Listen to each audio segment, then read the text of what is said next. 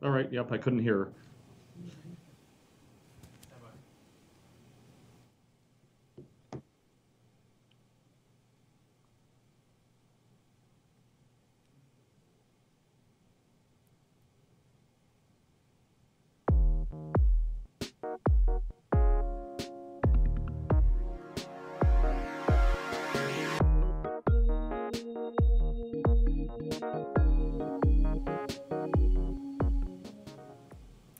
Welcome to News Desk on SiliconANGLE TV for Wednesday, October 31st, 2012.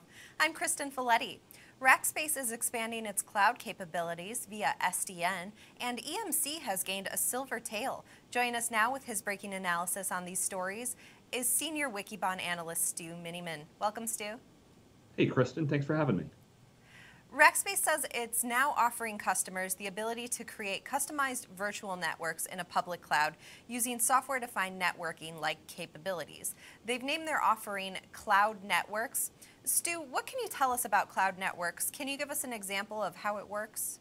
Sure, Kristen. So we know Rackspace calls themselves the Open Cloud Company, and they're one of the real leaders in the OpenStack initiative. They've got kind of all the wood behind the arrow on OpenStack, and OpenStack has had a networking initiative called Quantum for the last, I believe it's year or so. And the new piece that they've announced today is what they call Cloud Networks. And what's really interesting about it is if you look under the covers, they're actually using some of the pieces of Nicira technology. So they've got the Open vSwitch, which is just a open virtual software vSwitch, which can be put in a lot of the open hypervisors or for VMware in an appliance. And also they're using the Nicira management platform. So if you look, this is, of course, Nicira was acquired by VMware for over $1 billion.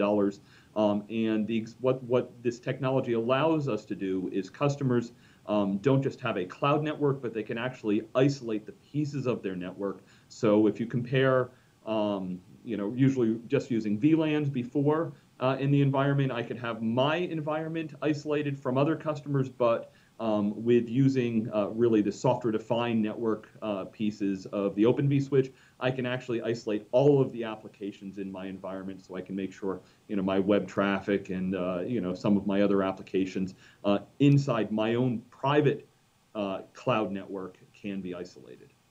Now, what are the advantages of using cloud networks?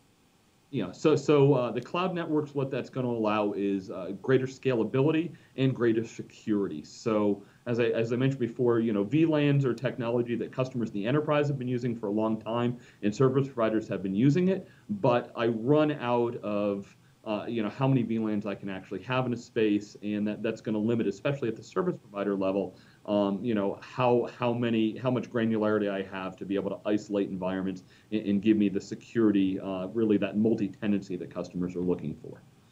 Rackspace previously let customers segment systems using vLANs. Why are they moving away from that kind of architecture? Okay, so as I mentioned, if you look at what vLANs could do, they were fine for most of the enterprises, but it's really to be able to get to a much larger environments, more applications, and if I really want to have more of my data center in the cloud, whether it be hosted by Rackspace or really just managed as a service, this is the way to go. If you look at the offering today, this is only for new environments that Rackspace is setting up. So if I already have my environment hosted up, I can't migrate to this yet. So we're still in early days of some of these deployments, especially in the cloud. So customers need to make sure that they understand it, plan ahead of time, and this will slowly roll out to a broader set of the environments probably over the next year or so. In addition to the SDN capabilities announcement, Rackspace rolled out various other new features in the past few weeks. Can you talk about some of those for us? Yeah, sure. So there were two big announcements. One, actually, SiliconANGLE and Wikibon were at the Strata plus Hadoop show last week, and there was an announcement of Rackspace with Hortonworks.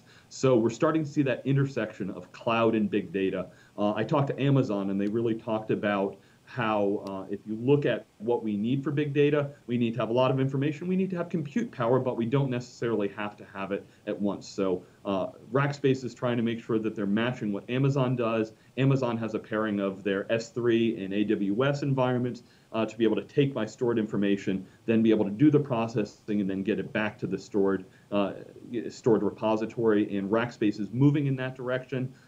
First with a partnership with Hortonworks, and then they're eventually going to have services that they're going to offer for processing big data. The other one is competition to elastic block storage from Amazon. And that's Rackspace's, block solution. I believe it's the Cinder project that they have on that. Applications like databases are still typically going to use block environments rather than file, which is file and object is what most customers are using today in the cloud. According to statements by Rackspace on their blog and elsewhere, they're leveraging technology from Nicira to make this product offering possible. We've covered all the news around Nicira pretty closely at SiliconANGLE and on theCUBE. Remind our viewers a bit about what makes Nicira worth the $1.2 billion price tag VMware paid for them. Yeah, so great question, Kristen. If we look at networking, there's really this wave saying that software is where the value is going to be. And it's all the things that we were talking about earlier, scalability and security, and how we roll these, really transform the way networking is done. And Nicira has a lot of the talent that have helped create things like OpenFlow and the Open vSwitch that we talked about earlier. And, with Rackspace leveraging some of the Nicira technology, it's a real proof point that this is good technology that's going to help enable the cloud and enable not only service provider clouds, but enterprise cloud environments. So really justifying some of that, $1 billion that VMware put into the Nicira acquisition. EMC announced today that they've agreed to acquire Silvertail Systems, a software company in real-time web analytics space. Where does Silvertail fit into the overall EMC portfolio? Yeah, so when we talk a lot about the EMC acquisitions, VMware gets a lot of the attention, but the $2 billion acquisition of RSA many years ago really made EMC a big player in the security space. And there's a connection between EMC, VMware, and RSA. If you look at kind of that whole portfolio, they share their technologies where it's needed. So back when vSphere 4 went out, for VMware, they started to offer things like their vShield product for security, and there were also some RSA technologies that went into that. So Silvertail is a security product. It's really for kind of on the web side for banks and really monitoring massive amounts of real-time traffic. It's going to fit right in the RSA acquisition. So right up the road from us in Bedford, Massachusetts, you expect Art Coviello and his folks at RSA to take those technology in, and they're pretty excited about that acquisition, which from what I'm hearing is about a $300 to $400 million acquisition. So a nice piece to the security portfolio for EMC.